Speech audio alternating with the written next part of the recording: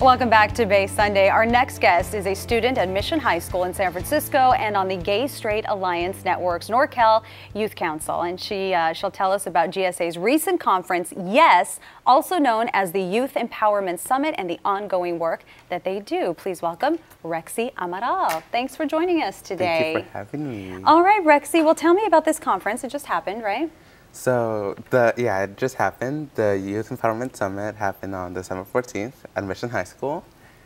And the Youth Empowerment Summit is basically a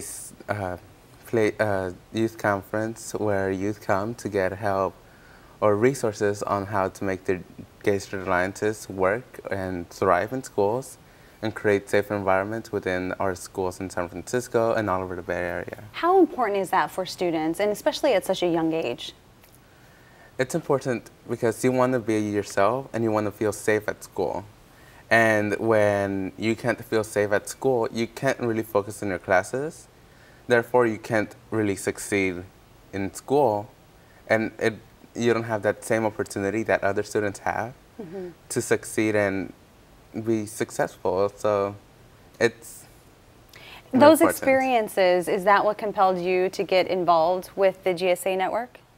Definitely. I feel that although I go to a very accepting school, many other students that I know of, they can't be themselves in school, and they're worried about being themselves and trying to be themselves so much that they don't focus on their academics, and they do bad in academics, and they can't succeed as much as any other student does. You're 16 years old. Yes. How do you identify yourself? I identify myself as a woman, as a female, as a trans female, yeah. A trans female? Yeah. And so what was your experience like in school? Did you feel the same way these students who come to the summits, did you feel that same way? Well, we all have different experiences, but I transferred schools, and at my first school, I didn't really feel that it was accepted to be trans. But once I transferred into my new school, it's the best feeling ever to know that you are who you are, and you're accepted in your school, and they help you academic-wise, and they just want you to succeed with your academics. So let's talk about the GSA network. You've been involved with it for a while now, right? Yeah, I've been involved for quite a while.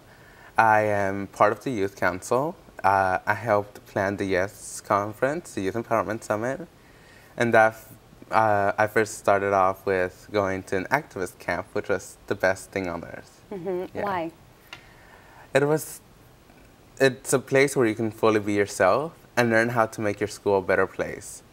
So knowing the fact that you have that power and you can make a change in schools, it makes you feel good because you feel validated. Yeah. And quickly, if someone is watching who maybe was in a position such as you were maybe a couple of years ago, and what would you tell them? I would definitely tell them that just be yourself and don't be afraid to cross those gender rules. Like, if you want to wear makeup, then wear makeup no matter what you were born as. If you don't want to follow these rules that society tells us to, then don't.